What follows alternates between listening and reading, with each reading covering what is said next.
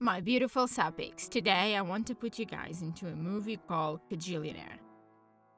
First things first, the way that Melanie naturally flirts with Old Dolio gives me all the butterflies. You must be the refrigerator repair person.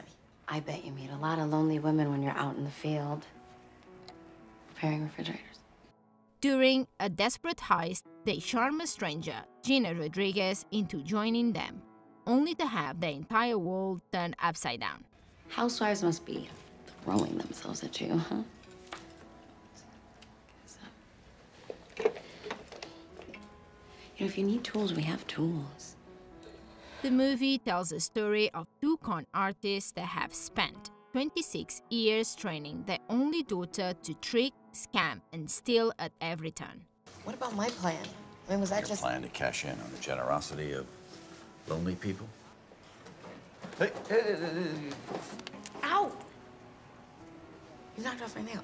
Let's be honest, even Rachel Wood sensually removing the long acrylic nails from Gina Rodriguez's fingers is the single most homosexual act I have seen on the big screen in a really long time. I have a suggestion for you. What? Wear more clothes. You're making everybody feel uncomfortable.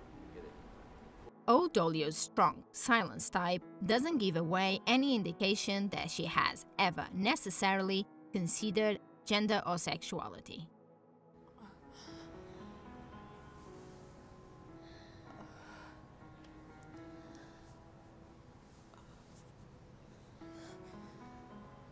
It is simply through the course of the events within the film that she and Melanie are drawn to each other. $1,575 to call me hun. It's one word, just say it. I'll do it. I'll call you hun for $1,575. A refreshing take on queer romance in cinema that feels completely natural to the plot.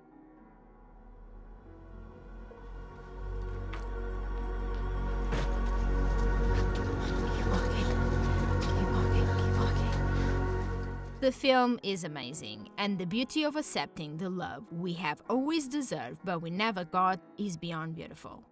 Oh. My sweetheart.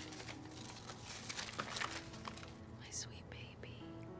The film is fun, spicy, refreshing, heartfelt, and visually stunning.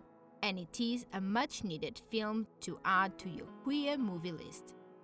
Honestly, I think every scene was better than the previous one, and I cannot emphasize how every part of this film felt like it was done for the gays. Well, I think this is a little different because they're my parents. In what sense? What? In what sense are they your parents? What's an example? It is so rare to see this sort of queer hero. The film is strange and refreshingly unique that will leave you with that happy, longing feeling in the end. I hope you enjoyed today's video and thank you so much for watching.